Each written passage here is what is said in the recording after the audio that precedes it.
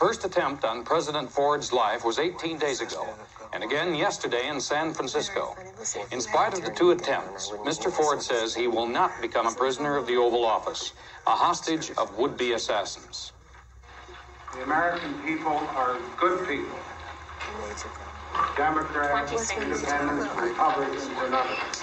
How the hell you always get mixed up Under with no things? circumstances will I, and I hope no other, What's wrong with capitulate What's wrong with to those that want to undercut what's all good in America.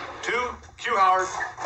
Ladies and gentlemen, I would like at this moment to announce that I will be retiring from this program in 2 weeks' time because of poor ratings.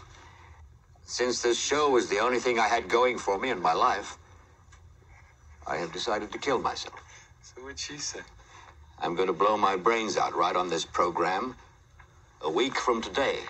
10 seconds to commercial. Oh, tune in next Tuesday. That should give the public relations people a week to promote the show. We ought to get a hell of a rating out of that. Roll A Telecity. 50 share. Easy. Take Telecity. When you're having Listen, a great time, you want to